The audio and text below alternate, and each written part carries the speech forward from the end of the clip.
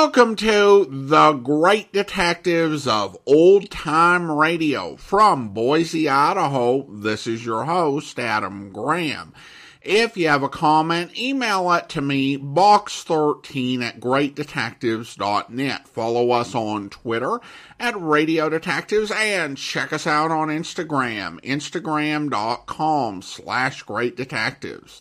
Today's program is brought to you in part by the financial support of our listeners. You can support the show on a one-time basis using the Zelle app to box13@greatdetectives.net. If you're on YouTube, you can also press the $sign to send a donation via Super Thanks. And you can also become one of our ongoing Patreon supporters for as little as $2 per month.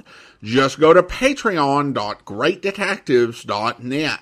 Now it is time for this week's episode of Dangerous Assignment. The original air date is May the 4th, 1951, and the title is Find Rudolf Karpel.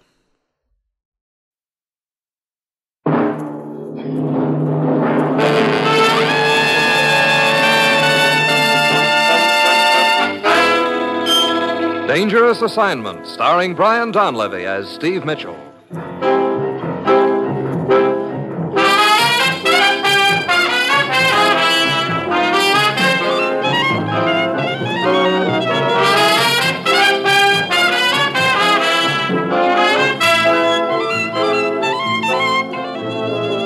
Yeah, danger is my assignment.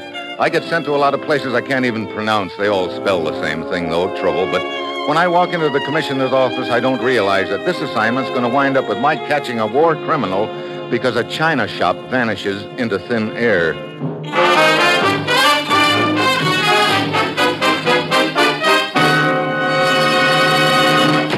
Morning, Commissioner. Ruth said you had an assignment for me. I do, Steve. Ever hear of Gluten-Schweitzen? No, sounds like something you spread on rye bread. You're not even close. It's a women's track team. Well, hey, you know, for a moment I thought you said... That's just what I did say. The Gluten-Schweitzen girls are an amateur track team who travel around Europe. Gluten-Schweitzen yet? Where did they ever pick up a handle like that? Mrs. Gluten used to be quite a track star herself. She went over to one of the Olympics from St. Paul. And as the story goes, she pole vaulted into the lap of her future husband, Mr. Gluten. How enchanting, Isn't it, though? Anyway, she married Gluten and never came back to the States. Gluten has a lot of money, pretzels or something, so she started sponsoring this track team. So that explains the gluten. Where does the Schweitzen come in? He's the coach. Oh, I see. Well, Commissioner, I think it's just dandy of you to send for me so that you could give me all this real fascinating information, but would you mind telling me what it's all got to do with me? If you think I'm going to challenge any of those Amazons to a potato race... Steve, I'm sure you remember the name Karpel. Rudolf Karpel? That's right. One of the most vicious war criminals there was. His concentration camp was a nightmare of brutality. Yeah, I remember. Nobody was ever quite sure whether Karpel was dead or alive. We're sure now. Is that he's dead? That he's alive. That's where the Gluten-Schweitzen girls come in, Steve. One of them, a girl named Martha, saw Karpel in Rotterdam, Holland 2 days ago. Look, Commissioner, we've had a few similar reports like this in the past, as I remember, and each time it turned out to be a false alarm. I know, but this girl, Martha, swears she really saw Karpel, and apparently she knows what she's talking about. How so? Her father and Karpel used to be in business together before the war. I see. Well, that sort of throws a new light on it, huh? Yes, I think we're really on Karpel's trail at last. Rotterdam, Holland, huh? Yes, the Gluten-Schweitzen girls are training at a stadium there. Get over there, Steve. Talk to this Martha. Talk to Mrs. Gluten. Talk to Schweitzen if you want to. But above all, find Rudolf Karpel. Well, that's it. You got your assignment? Good luck.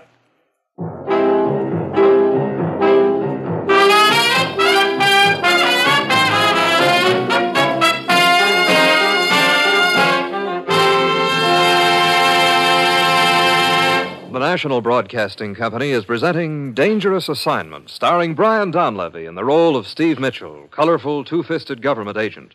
To all those places of the world where danger and intrigue walk hand in hand, there you'll find Steve Mitchell on another Dangerous Assignment.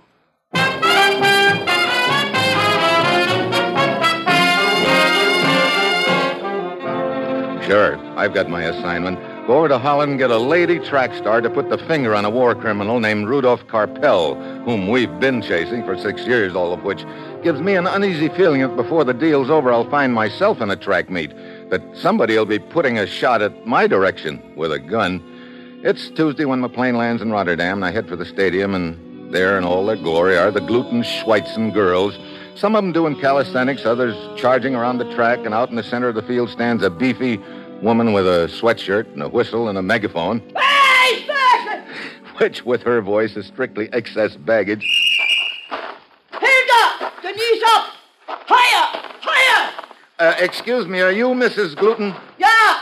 Ingeborg! No, Steve Mitchell from the States. Yeah! Ingeborg, longer strides take. Oh, you mean the girl coming around the track? Yeah. My best 400-meter runner. What do you know? Here, I introduce you. Good. Ingeborg, this is Mr. Mitchell. Happy to meet you. Hi. Hi. Well, that was undoubtedly the shortest acquaintance on record. She has good form, that Ingeborg. Yeah, speaking for form, who's that little number over there? Oh, that is Frieda. Very nice. What's her specialty? Broad jump. Uh-huh. Anna, hips. Yeah, she sure has... Mrs. Gluten, I came over here to question one of your girls. Her name is Martha. Yeah, that is Martha. The exercise is doing. Martha! Brother, you take no chances of not being heard, do you? You should hear me with the megaphone. I'm sorry I asked. What is it, Mrs. Gluten? Now, this is Steve Mitchell. He has questions. Oh, yes, Mr. Mitchell. They told me to expect you. Well, I go now. Okay, thanks, Mrs. Gluten. Ingeborg, let the arms loosely swing. Martha, 1, 2, 1, as I 2, understand it, 2. you think you saw a man named Rudolf Karpel here in Rotterdam? I am positive of it, Mr. Mitchell. You see, he and my father used to be in business together back before the war. Mm-hmm. That was 14 years ago, and I was only a little girl, but I have always remembered his face, like a weasel. Where did you see him? I was shopping the day before yesterday.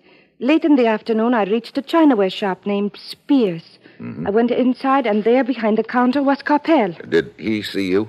I do not know, but I doubt it. He was waiting on some other customers at the time. I see. Okay, Martha, I'd like you to take me to that shop so I can arrange for Karpel to retire from the Chinaware business for keeps.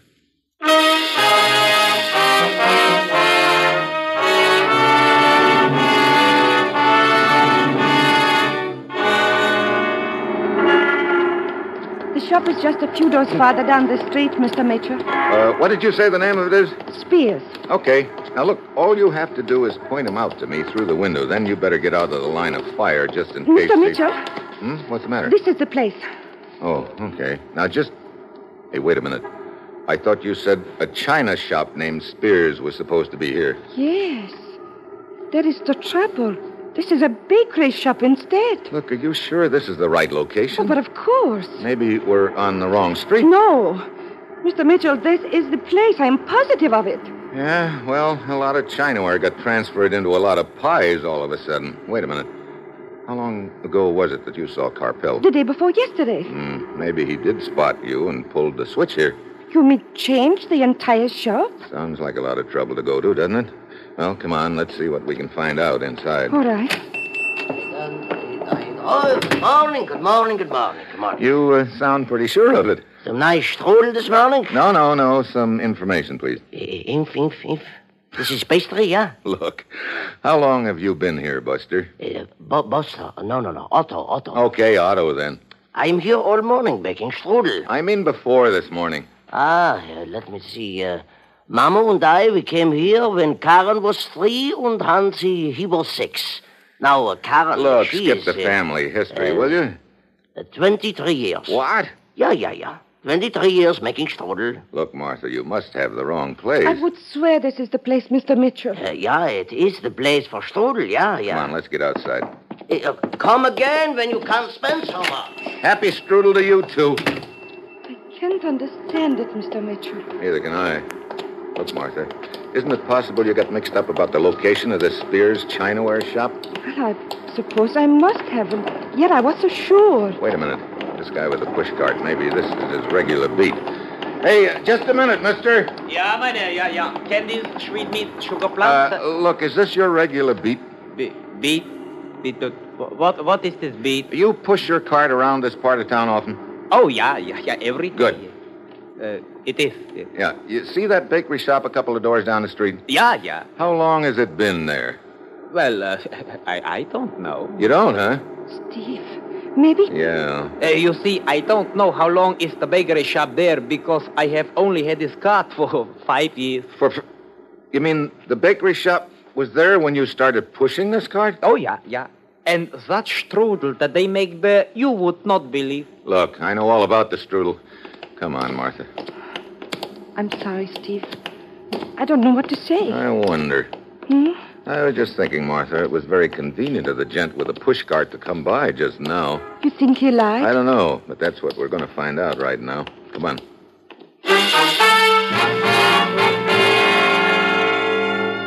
We checked the shops up and down the street, but all the shopkeepers agree that the bakery's been there as long as they can remember. Finally, we work our way to a jewelry store at the end of the street, and we question the proprietor and get the same answer. Otto's bakery shop?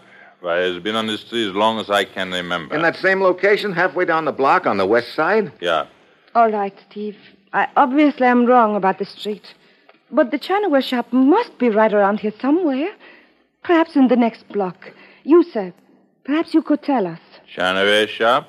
The name of it is Spears. Spears? Why, no, I've never heard of it. You sure? Quite sure. Steve. Yes, Martha.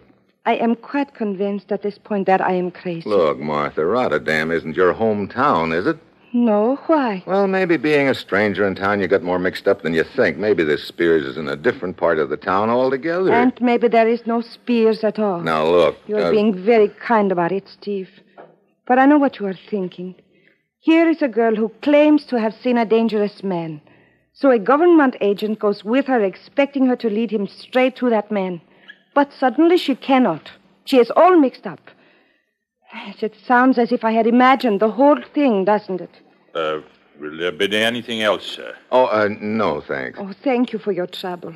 We are sorry to have bothered you. That is quite all right.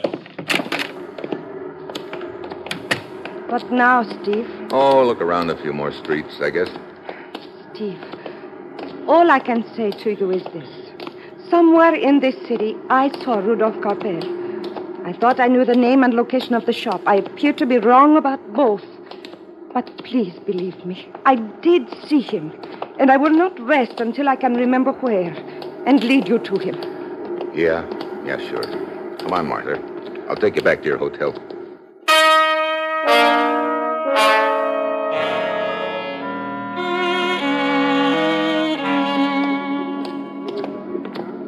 Thank you for seeing me into the lobby, Steve. Sure. I'm going up to my room now and rack my brain until I can remember. I will call you as soon as I do. Okay, Martha. Mr. Mitchell. Brother, talk about pear-shaped tones. Alligator pear. Did you find out what you wanted from Martha? Not exactly. Look, Mrs. Gluten, what kind of a girl is Martha? Well, all my girls is good girls, Mr. Mitchell. That's not what I mean. What I'm wondering right now is whether Martha could have imagined the whole thing. Well, maybe you got something there. What do you mean? Well, this Martha, she is the flighty one of the team. Oh? Yeah, last year she had her engagement broken. And since then she is not so happy and keeps to herself. Yeah, I would say she could have imagined. Hey, hang on! What's this? Explosion! Sounded like it came from upstairs. Come on. Mr. Mitchell? Huh? Your form, it is very good. What? But if you swing the arms more and stride lengthen... Look, Coach, this is no time for a running lesson. I don't see no... Wait, around this corner. Hey, look at that. The door to that room blown right off its hinges. Yeah, there are flames coming up.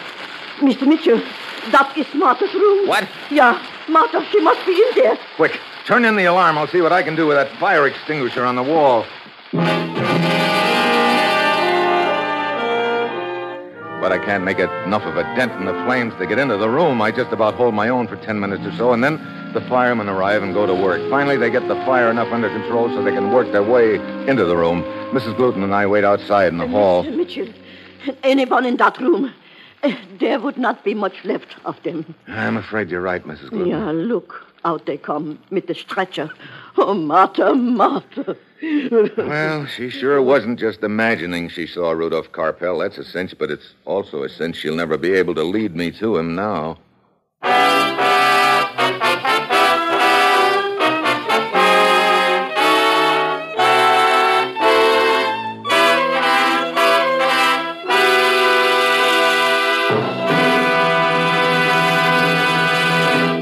chimes mean good times on NBC. There's music and fun for you tomorrow evening here on NBC. For music, hear the premiere broadcast of a refreshing new series called Musical Merry-Go-Round, bringing a melodic blend of classical and popular music. And for laughs tomorrow, hear Monty Woolley as he stars in The Magnificent Montague, formerly heard on Fridays, now brought to you as a Saturday night feature. Remember, tomorrow evening, it's Musical Merry-Go-Round and The Magnificent Montague.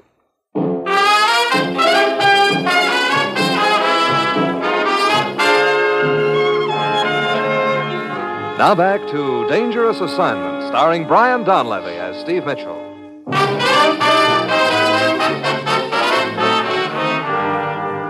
Poor Martha. Yeah. If she could only have remembered where she spotted Karpel before he rigged this booby trap for her. Booby trap?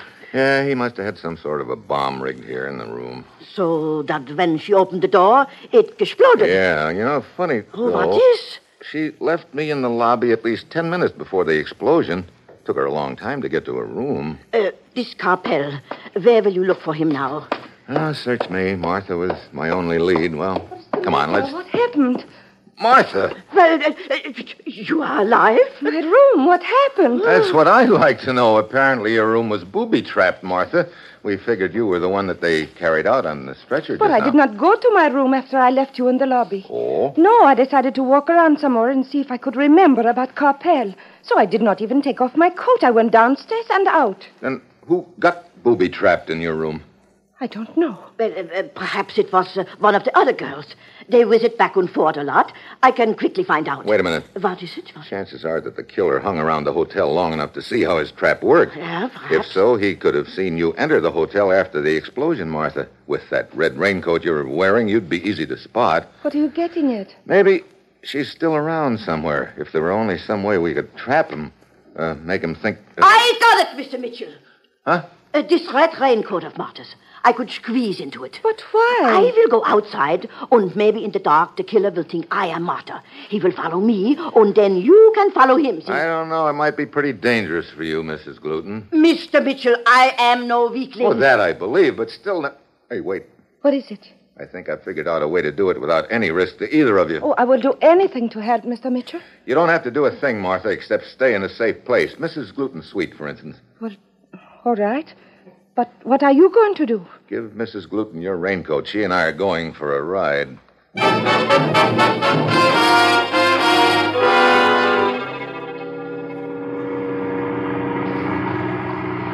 Mr. Mitchell, I don't understand you. I put on the raincoat. We get into the car and drive here to the edge of the city. And now you keep craning your neck around. Yeah, to see if we're being followed. Well, are we? I'm not sure. Hey, here we are. Here we are. Where? See that little hotel right there? Well, what about it? That's as good a place as any. Come on. Mr. Mitchell, perhaps you'd be good enough to tell me what is which. Look, you're wearing Martha's red raincoat. From a distance, you could pass as Martha. Sure. All that we have figured out already. But now, suppose Karpel is following us. He sees us go into the hotel, and in a minute, I come out alone. He thinks you have hidden Martha here. That's right. I drive off, double back, and if he tries for the hotel, I grab him. Well, what do you want I should do? Slip out the back door, grab a cab back to your hotel, and wait for me. And above all, don't let anything happen to Martha.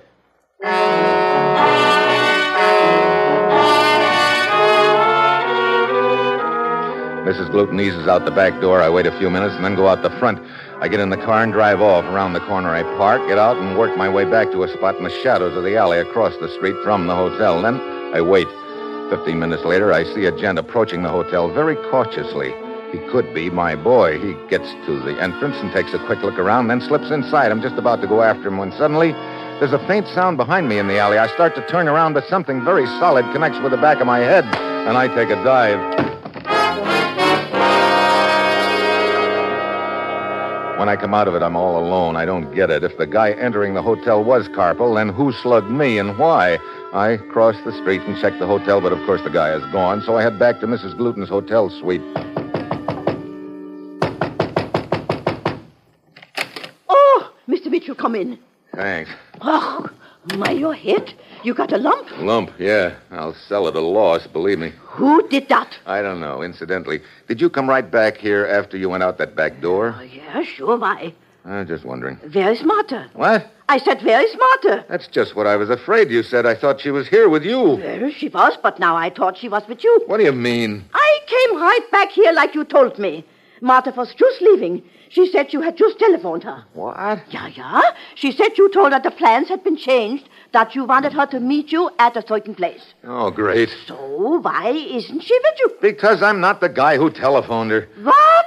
Then who did? Oh, 3 guesses. Aye, Karpel. Look, did Martha say where this phony meeting place was supposed to be? Yeah, she did. Now, let me think a minute.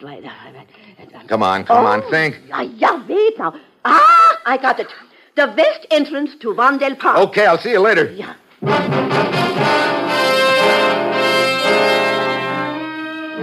I head for the park entrance fast, but when I pull up and see the crowd gathered there, I figure I'm a few minutes too late. I expect to see Martha's body in the midst of them, but as it turns out, I'm wrong. 2 guys have locked bumpers and are busily haranguing each other, much to the enjoyment of the crowd standing around. At first, I'm relieved, but when I look through the crowd, Martha isn't there. I ask a few people if they remember seeing her, but they tell me that the quarrel's been going on about a half an hour, and they haven't been paying any attention to anything else. So it looks like Karpel has finally gotten to Martha and shut her mouth. I drive back to the hotel and head for my room.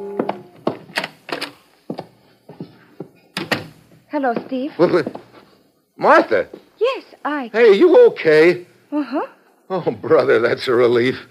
You know, I'm going to quit worrying about you. First, I think you've been blown up in your hotel room, but you come walking down the hall a few minutes later. Just now I figure Karpel's finally gotten to you, but you show up in my room safe and sound. I'm glad you were wrong both times. Oh, so am I. But what happened? Well, I went to the meeting place I thought you had told me about over the telephone. But on the way, I began wondering about the call, wondering whether it really had been you.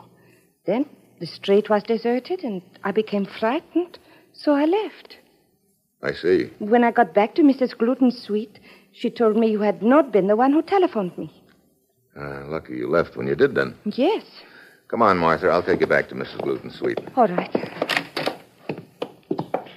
Steve, do you think that it was Karpel who called and disguised his voice? Well, he'd be the logical one, wouldn't he? Yes. That means he definitely did see me the other day in that Chinaware shop. Yeah, it looks that way. Well, here we are. Come on in. So, the 2 of you finally got together safely. From now on, we must keep an eye on this young one. Yeah, might be a good idea if you got some rest, Martha. Yeah. Go into my bedroom and make yourself at home. Thank you. I think I will. I am rather worn out. Yes. Well, Mr. Mitchell, what now? Did you find out who the girl was who died in Martha's hotel room, Mrs. Gluten? Oh, yeah, it was Frida. Poor thing. I guess she went into Witherton thinking Martha was there. Okay, I'm going to make a telephone call. Telephone call? What about? Not so loud. Well, what is the secret? Who are you going to telephone? The morgue.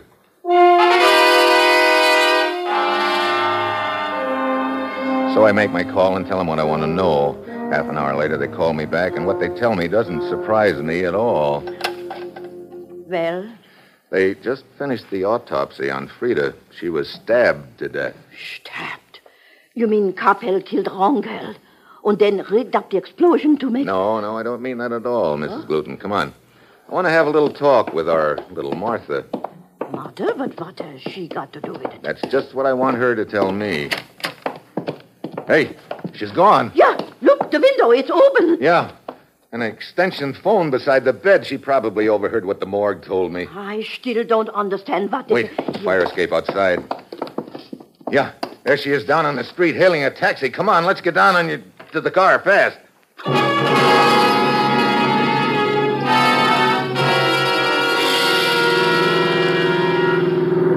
I could swear I saw her jump out of that taxicab when it flew down near the canal here. Yeah, I thought so too, but where'd she go? She is a good swimmer. Maybe she went... Wait a minute. See that barge tied up in the bank over there? You think she could be hiding on it? It's the only cover I can see for quite a way. Slow down. All right. Okay. What are you doing? I'm getting out here. Huh? I'll check the barge. You continue along the canal away, and if you don't spot her, come back here to the barge. I jump out, hit the ground, and roll to my feet. Every second counts now. I jump aboard the barge. Looks deserted. There are no lights. I Start walking towards a small deck house at the stern. Then, as I get to it and turn the corner, I spot a glint of metal. I drop to one knee and a fire axe buries itself in the bulkhead behind me. Close, but no cigar, Martha. Let go of me. Stay put. Let go. I said stay put. Oh, why, you... That's better. I should have cracked open your head when I had the chance. You mean in front of that other hotel when I was waiting for Karpel to show up? Yeah. You sure didn't want me to grab him then, did you? What? You know about that? Yeah. I think I finally got you pegged. You see, I caught you in one lie, so I figured maybe you'd lied about a few other things. Looking back on the deal in that light, a lot of things fell into place. What lie are you talking about? You told me you got a phone message from me setting up a meeting place. You said you went there and it was deserted. That's what tripped you up because there'd been a traffic accident there and a crowd had gathered. All right. But you cannot prove a thing. You rigged that story about a fake phone call as an excuse for you to get out of Mrs. Gluten's suite. You knew I had a plan to trap Karpel, and you were afraid it would work. That's why you slugged me when I was closing in on him. No, that is not true. What's your angle, Martha? Blackmail? I don't know what you're talking about. Sorry, your eyes just gave you away. Sure, it all fits. You spot Karpel here in Rotterdam and try to blackmail him, but he won't pay, so you get me over here to protect you. And to show him you mean business. Then you take me on a wild goose chase around town, pretending you're looking for him. Yes, she's been quite clever. What? Karpel! You both move almost too fast for me. It was with difficulty that I followed the chase here from the hotel. Stand quite still, both of you. Hey, I remember you. But of course. Martha brought you into my jewelry store yesterday to inquire about a mythical china shop. Pretty smart, Martha, parading me in front of Karpel to let him know that you could blow the whistle on him any time you wanted. As I say, Martha's a clever girl. Of us. Karpel, listen to me. Martha, one thing I don't get is why you killed that other girl, Frida.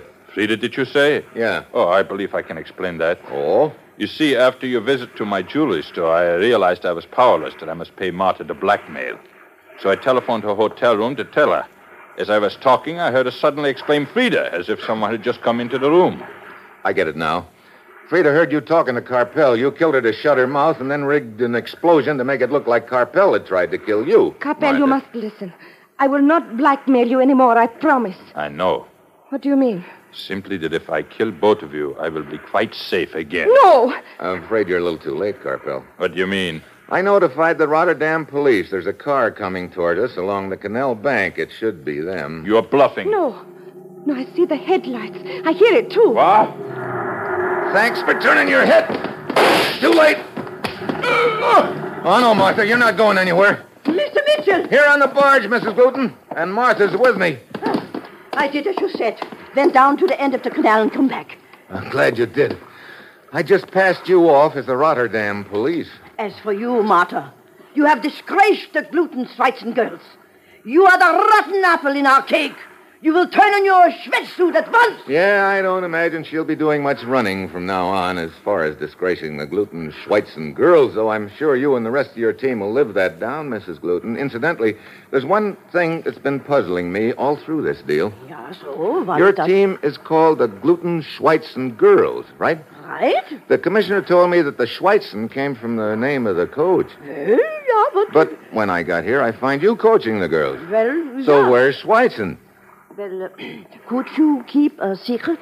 Well, yeah, There is no Schweitzen. Mrs. Gluten. Confidentially, who could marry a man with a name like that?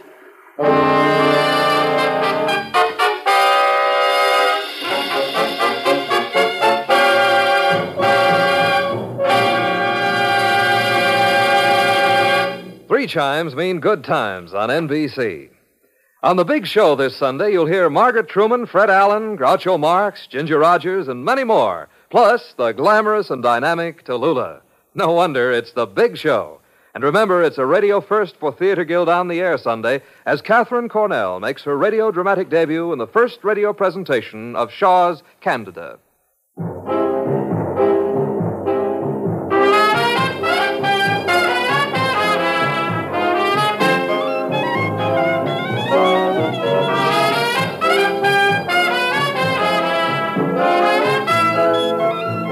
Dangerous Assignment, starring Brian Donlevy as Steve Mitchell, with Herb Butterfield as the commissioner, is written by Bob Reif and Adrian Jondo, with music by Robert Armbruster, and is produced and directed by Bill Karn.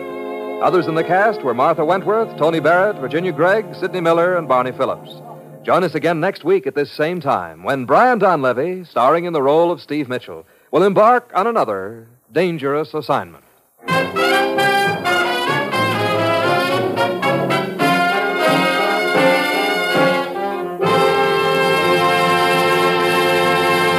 Dangerous Assignment came to you from Hollywood. Next, enjoy The Man Called X and your hit parade on NBC tonight.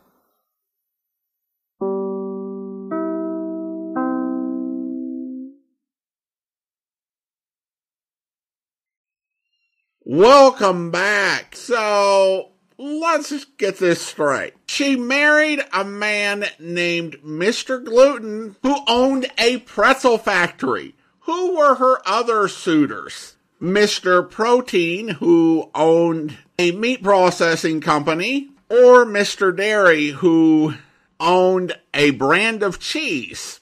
Also, it feels like some wires got crossed, because at the start of the story, the commissioner says that Mrs. Gluten went over to the Olympics from St. Paul. So she was in St. Paul. There was not a St. Paul Olympics, but she went over to the Olympics and met Mr. Gluten and never came back to the States. The way that Marcia Wentworth plays her with this big German accent seems a bit much, but actually, despite the fact it not making sense in the context of the story, Marcia Wentworth's so fun in this role that I barely care about the disconnect between her performance and the way she's supposed to be in the script. Plus, I think this was a really clever setup, because that whole China shop thing was a red herring, and I spent probably way too much time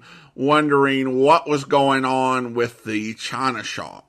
Was there some big conspiracy? Or was someone being threatened? And this is the type of thing that if I were a sleuth, I would get bogged down endlessly in this sort of situation. But I think Steve's sort of bottom line thinking is, it's not there. So if it's not there, what's the explanation? And that's where his mind went, and he came up with a good solution and used one of his standard Steve Mitchell moves to get out of the situation. So I thought this was a really solid story, and I enjoyed it thoroughly. Listener comments and feedback now. And we have an email from Richard who writes, "Hello, Adam. I hope you and the family are enjoying a wonderful summer. I enjoy seeing the pictures that you post on Instagram. I wanted to share an observation about Dangerous Assignment that always makes me laugh. Towards the beginning of each episode, Steve will meet someone that he does not recognize, and this person usually has a hostile/aggressive attitude towards him. The person will then identify themselves as someone like Sergeant Gumby from the French police. Steve then instantly hands over his secret agent credentials without asking for any from this unknown individual. You would think secret agent training would include something like establishing someone's identity before you hand over yours. Those were certainly simpler times back then, apparently. All the best from Massachusetts, the land of mosquitoes this summer." Well, sorry about the mosquitoes, Richard.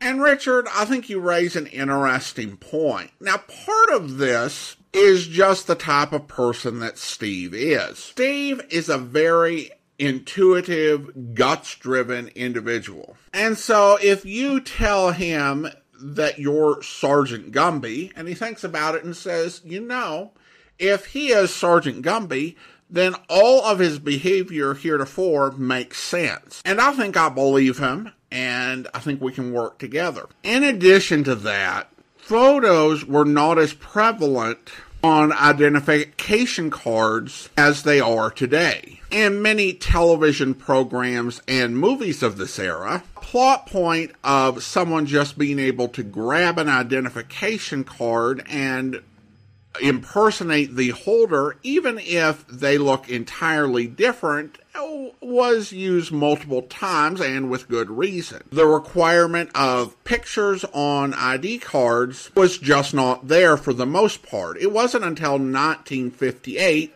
that California, for example, began to require photos on driver's licenses. And it's safe to say that in most of the countries Steve has visited, particularly those that were either third world countries to start with or had been touched by war, probably didn't have photos as well, which would have made any credentials fairly easy to fake. So I don't think Steve could rely on the credentials, because someone who would lie about being a police sergeant would likely have forged credentials in place already to support that lie. So ultimately, it comes back to his instincts. Now, should he ask for credentials to back up those instincts, even though those credentials could theoretically be forged? Yes, but I can understand why he doesn't. Now, for those of you who don't follow us on Instagram, the pictures he referenced are generally pictures of things that I see out and about, which I post in addition to the audiograms. Most of it is not show related. I tend to use the Instagram stories feature. I never thought the feature was useful when I heard about it, but it allows those who are kind of curious about getting a little glimpse of our world here in Idaho. And mostly it's parks and animals, that sort of thing. And my own dog and cat have popped up a couple of times. We don't really do people, but there's a lot of great natural stuff to see. And occasionally we'll take in something inside. Recently, we went to the Discovery Center here in Boise, and I took a lot of pictures in there. They had this really massive Star Wars collection on display. And I'm not a Star Wars super fan, but I do love the original films, and I've liked some of the stuff that's come since then. And so I took a few pictures, posted them on my story, and that's nice because people who are really curious can see, but somebody, cruising over to Instagram to look at all the posts, they see pretty much audiograms and show-related stuff. So there's no big Star Wars post in my history. But again, thanks so much for the lovely email, Richard. Truly appreciated. Now it is time to thank our Patreon supporter of the day.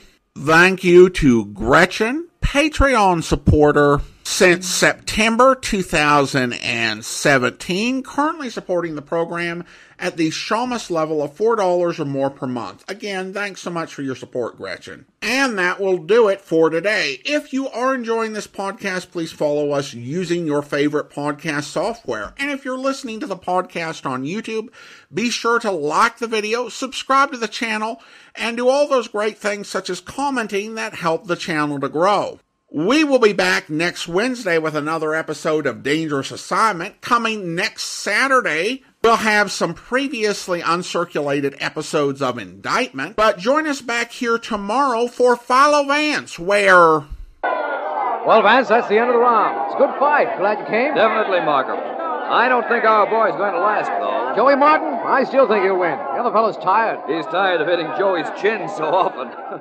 Incidentally, even though you are district attorney, you don't have too much drag in this town. I've been in better seats. The fight was a sellout, and you didn't make up your mind about coming until the last moment. Besides, there wasn't any law against your trying to get the tickets. There most certainly was. A law I wrote and passed myself. If I tried to get them, we'd be at home listening to this over the radio. I'll tell you something, Markham. In which event, I listen. Thank you. What I was about to say was that the managers really do a good job working over their fighters between rounds. Look at them over there. They're certainly active, all right. Oh, there's the warning buzzer, Vance. 10 seconds to the next round. Yes, I know. A shot, Vance. Came from the back of the arena. It's all right, folks. Keep your seats. Nobody's been hurt. Well, I'm glad of that. I wonder what... Help! Help! Somebody over here at ringside. A man's been stabbed. A shot fired in the back of the arena. A man stabbed at ringside. Come on, Vance. Let's find out what this is all about. It's a long way to the ringside.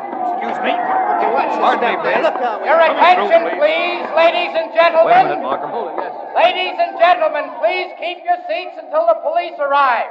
Pop Manning, Joey Martin's manager, has been stabbed to death. Nobody is to leave this arena. Lance, we have a fight and a mystery all in one evening. I suppose you'll start work right now on finding out who killed Pop Manning. I'm going to do twice as much work on that, Markham. I'm going to have to find the two people who were responsible for his death. Two? Yes, Markham, two.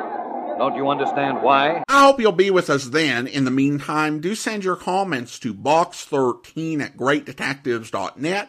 Follow us on Twitter at Radio Detectives, and check us out on Instagram, instagram.com/greatdetectives. From Boise, Idaho, this is your host, Adam Graham, signing off.